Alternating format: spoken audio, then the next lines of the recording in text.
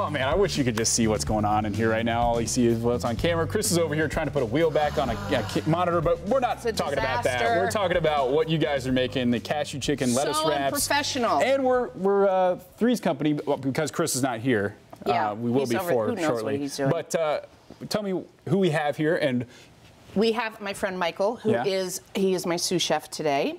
And he won the opportunity to do this at an auction for the Ada Jenkins Center in Davidson. They help women. It's a really cool thing, and he was very generous with his bid. Very neat. Well, we're happy to have you on. Happy that you bid on this.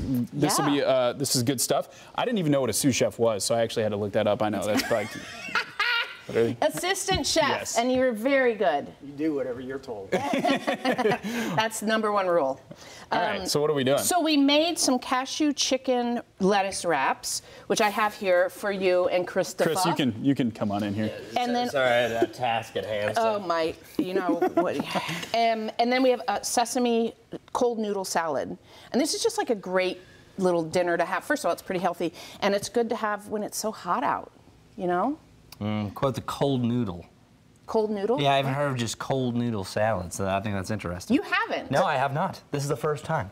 Wow. You can see the absolute shock on my face. I need you to try it then. Okay, you try it. I want to know how easy this was to put together, or not easy as it is. No, super duper easy. So I cooked the noodle actually last night and drained them, put a little bit of oil on them, and put them in the fridge. So then they're just ready to toss together today. For this, it's best to use a spaghetti or a vermicelli. And then the chicken, Michael just cut up 2 boneless, skinless chicken breasts. We sauteed it. I made a little sauce with ginger and soy. Good job, Michael. Hoisin. Yep, he did an excellent job. A little red onion, and then put some cashews in there at the end. Michael, what's your experience with cooking? So I'm always the sous chef. I do whatever my wife tells me, but I've cooked in Thailand and Italy and France at different events, because we'll do the same thing. We'll volunteer or win an auction. Very and then cool. you get the benefit, but you always get the benefit of eating, and that's the Oh, well, that's what we get the benefit. Do you see this? Noodles aren't the easiest thing to eat on TV, I will say. I think that might be even more difficult. That's all right. You know what? Good job.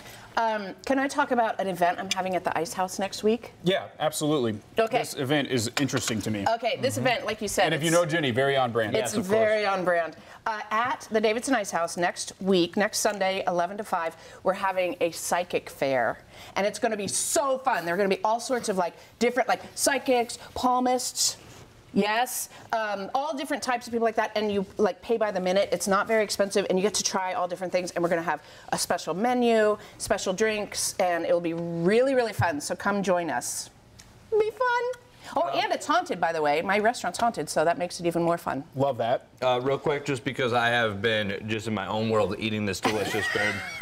By the way, somebody came up to me on the street and said, "Is Chef Jenny's food really that good? Because you always have a great reaction." I said, "Yes. In my career, it hasn't always turned out that way. It's always fantastic, but I need to let you know." So you mentioned the cashews. Yeah. Can you use other type of nuts, or is that the go-to nut for this? Well, you could use peanuts. You could use maybe macadamia nuts. What about almonds, or is that technically a seed? No, you could. Oh, is that right? I don't think it's a seed. No, it's a nut.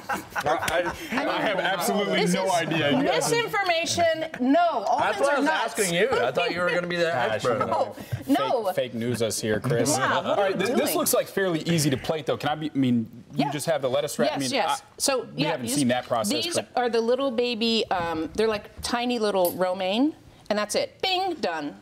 Is that the type of lettuce that is ideal for lettuce wraps? You want something that's going to be a cup. And Michael, I think you deserve this one. Oh, you deserve Thanks.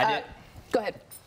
Well, no, I was going to say you deserve that, and definitely you deserve to enjoy the wonderful, wonderful food at the Ice House, at the Davidson Ice House. Make sure to come on down there. Try this out, and quickly, as you can see for our superlatives, tomorrow is going to be the coolest, and we're talking about the lower 80s, sunshine galore. Today, we're around 90 degrees. Michael, thanks for joining us, man. This has been fun. I hope you had fun. This is a delicious meal. Everybody, have a great weekend.